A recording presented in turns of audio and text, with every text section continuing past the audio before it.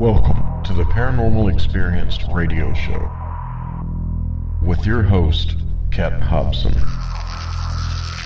We're here to learn all we can about every type of experience within the paranormal. There will be interviews with seasoned investigators of the spiritual realm, including ufologists, cryptozoologists, psychics, mediums, authors, and creators of technology, and others with credible knowledge to share. Together, we will find out what brought these investigators of the unknown into the field and learn what keeps them working so hard in it. I'm interested in learning how these individuals go about their work, and I believe you are too. This program is all about bringing those who are in the field together with our listeners who are interested in what they find. For us, the paranormal is all about working with and supporting each other. We're all here seeking answers to the questions that bother us so. Now, let's get those answers. And enjoy the show.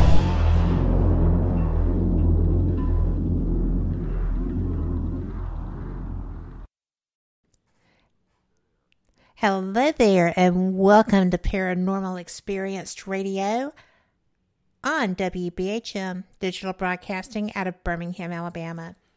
I am Kat Hobson, your host. I am so glad you're here, and I know you're going to be too, because we have got the best guest. I'm excited that he's here. He hasn't done radio in a couple of years, with one exception, and now we're exception number 2, so I'm pumped. This is someone who, with his beautiful bride and baby, lived through one of the most extreme hauntings that I'm familiar with, and came out the other side and made a beautiful life.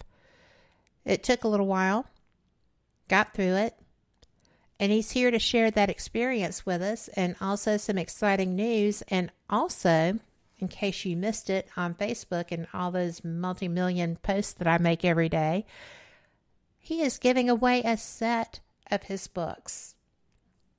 And there's not only a set of books, they're signed. And he will ship them to our lucky winner. Have to be in the WBHM chat to win them. And, you know, I am going to just introduce you to Edwin F. Becker.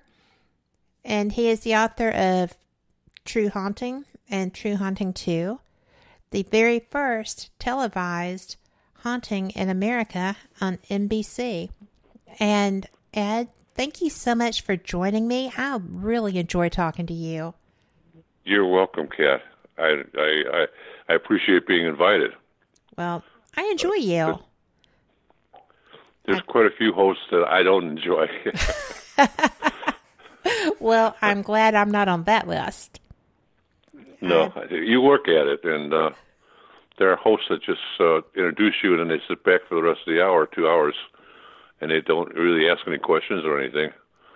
And you used to leave me talking forever, and I won't do those shows again. Well, that gives you a sore throat. You know, oh, yeah. And when you're on my show, you're my guest, and I'm not going to let you get a sore throat if I can help it. I had somebody that said, you know, but you're talking. At the end of it, he said, you talked a lot. I said, well, I was interested and I wanted to know what was happening, and we had some shared experiences. So, did I offend you? He was like, no, nobody ever talks to me. And so I took that to heart.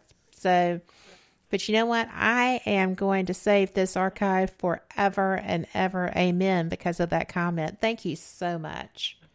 Oh, you're welcome. That is quite a compliment. If I could, I'd like to start with talking about the movie. Oh, please do. I wasn't sure just how far I could go with that. I can go as far as they let me, as far as I know, because one thing I found out is a lot of people in the paranormal have messaged me, and they say, well, when's the movie coming out? Like they're going to finish it next month or something. When Hollywood invests millions of dollars, they have to make sure everything's perfect.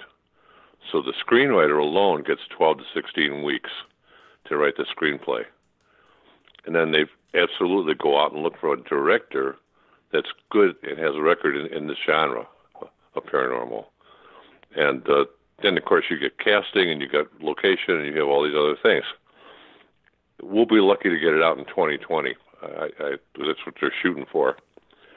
But it amazed me. I mean, I sort of redeemed myself in my family's eyes. That the book itself, I am the laziest author in the world. So no one's lazier than I am. When I gave my daughter it wasn't even a finished manuscript. I gave her, and the actual cover of the book was a mock-up that I gave her. It was only intended to show her kind of like what I wanted on the cover, and she just published the whole mess. And I was angry until I found out it just skyrocketed to #1. And that book's always been on its own. I've never used an agent. I've never used a PR person. I didn't realize that. Yeah, I've never paid a dime for advertising. I don't do Paracons. I don't do book signings. So I've done zero promotion, and it's got a life of its own. It really has. Well, I find that amazing, especially the no Paracons or signings, because that's almost unheard of. It may actually be unheard of. Yeah, I don't feel right sitting at a table signing books for people. I'm uncomfortable. And the Paracons themselves I'm uncomfortable because they're a little bit like a carnival. I can see that. You got people, they're selling stuff and they're hawking their goods, and some of them are in costume, and it just makes me feel like it's a little bit like a nut house. So no, I stay away from the Paracons.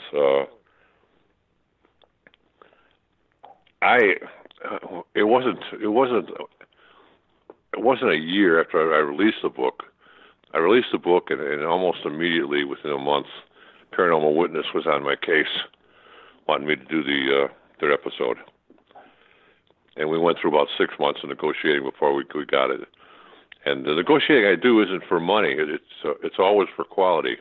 Yes. Because they're showing my family, and I certainly didn't want them to distort anything, because I found out there's two different audiences. There's the reading audience, which are very, very good, and they dot the I's, cross the T's, and if you make a mistake, they'll tell you about it. Mm-hmm. And then there's the viewing audience. The viewing audience, they don't read, and if you put something on the screen that is not in the book, man, they're going to come at you bitching. Where did this go? It wasn't in your book. Yeah. As if the episode came before the book. So it's really kind of crazy. I didn't have a good experience actually with Paranormal Witness. I never would have did it except my wife and my granddaughters. So they threatened to leave me. So I did Paranormal Witness. It wasn't long after that. This goes back to 2012.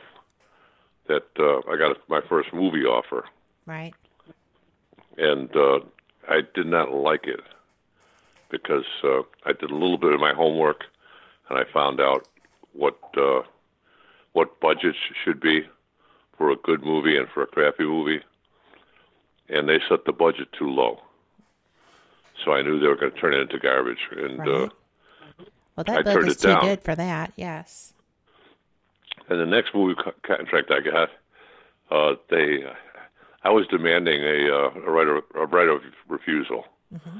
So if I didn't like what they wrote, I'd strike it. Well, no one's going to give me that. In the movie industry, they won't do that. They give it to Stephen King maybe, but not to me. But I had to trust the person that I'm giving my book to. And the next movie company said, well, okay, we can't let you have a screenplay because it costs them a lot of money to have a screenplay, but we'll give you a synopsis. So they gave me the synopsis, and they added a whole bunch of crap in there. That wasn't in the book? Yeah, not in the book. And after talking to them, they had a whole team of people who do nothing but sit in a room and invent crap that has never been in another movie before. Ah. So if they can fix, and in my case, they were going to have a bunch of raccoons come down from the attic, What? And yeah, it was just crazy. I laughed my ass off because I said, number one, in Chicago there are no raccoons. I was going to say you're in urban Chicago.